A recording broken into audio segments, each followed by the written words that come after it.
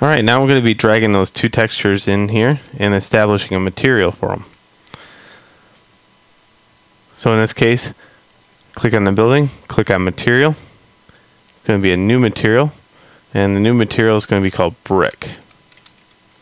Anytime you need to delete a material, it's just this X on the right here, and you can delete it, add new ones, whatever.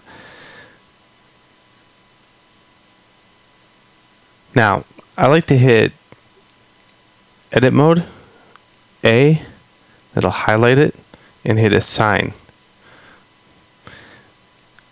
Now, this specular highlight has to go. So I'm going to lower that specular all the way. Brick is not shiny.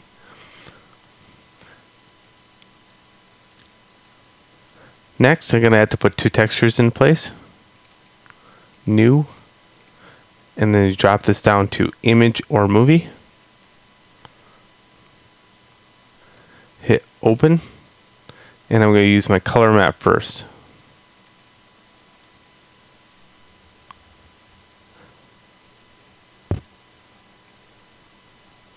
Okay, if I go down, I'm going to have to choose some way to map this. And mapping is correlated to UVs. And here's my color channel.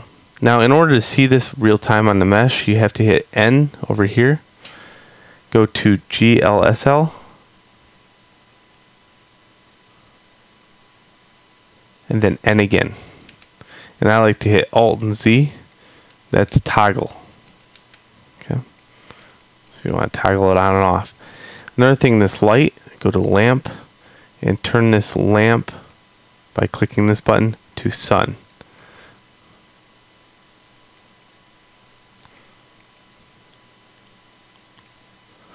There we go. Not too bad. Let's look at it with the normal map attached though. So again, click on the building, go to texture. Let's add new image or movie. This one I want a normal map. It's going to be tangent space.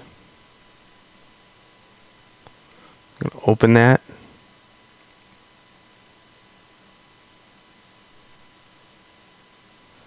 And its mapping is going to be UVs.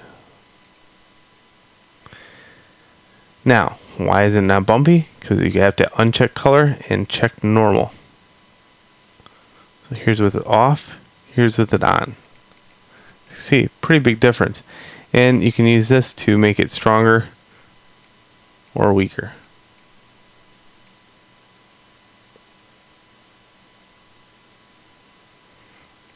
There we go. Brick building. I like to keep this at 1. Normal maps, you know, I see a lot of people over abuse normal maps to the point where they think it's going to displace geometry. It is not a displacement map, it's a normal map. So it should be only kind of surface noise. Now, if you want to see what it really looks like under maybe a point light, sometimes they look better under point lights.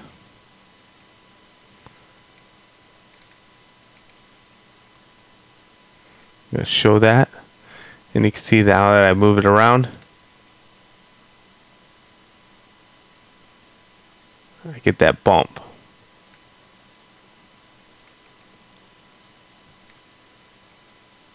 Alright, now let's move on to the next video where we can kind of do something. Alright, see you there.